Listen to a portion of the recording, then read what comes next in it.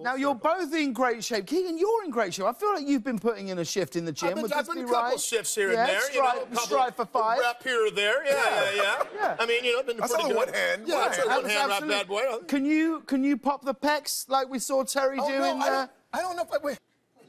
But, you know, I'm going to give you a... I have an extra large shirt on today, guys. I'm really popping these pecs. We'll tighten it up. There we go. Let's go. Thanks, guys. Let's go. Come on.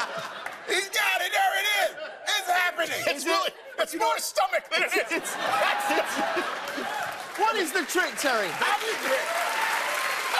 Listen, it was good. That's very kind of you. But it's very, very simple. All you have to do is put your hands together and push, push, push, push. Yeah. I must increase my bust. Push them together, and there you can feel it. You can feel it happening. I definitely feel it. And what happens is, with a little practice, it just gets better, and you can just... and also, I'm 50 years old, so every year it gets better. One day it's just gonna be...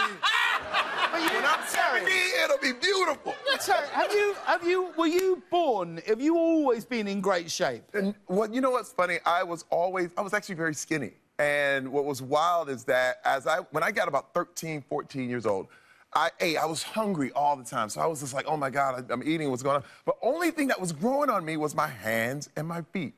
So I was this skinny kid. Look at this.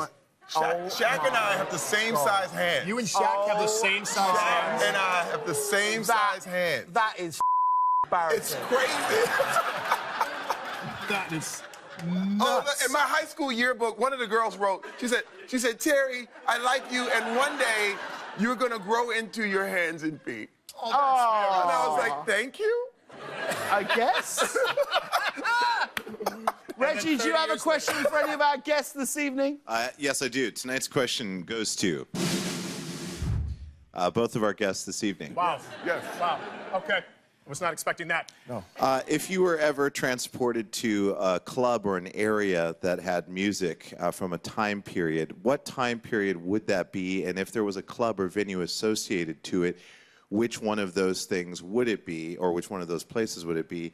And should you be someone who was aware of the fact that you were able to travel anywhere in time to do this, would you reveal that secret to people around you in that location that you did? Okay, you go first.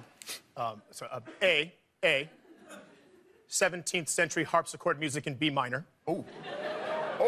2, the club would be called the Elliptatorium. Oh. 3, yes, I would be a maitre d'. D. Whoa. I would tell everybody who entered the Elliptatorium that I was a time-traveling entity that exists on 16 different planes at once, and I'm an expert at string theory. Damn! Just to start a conversation. And E, thank you for your question. Whoa! We appreciate that. You agree? I agree. That's the only correct answer. It's the only correct answer.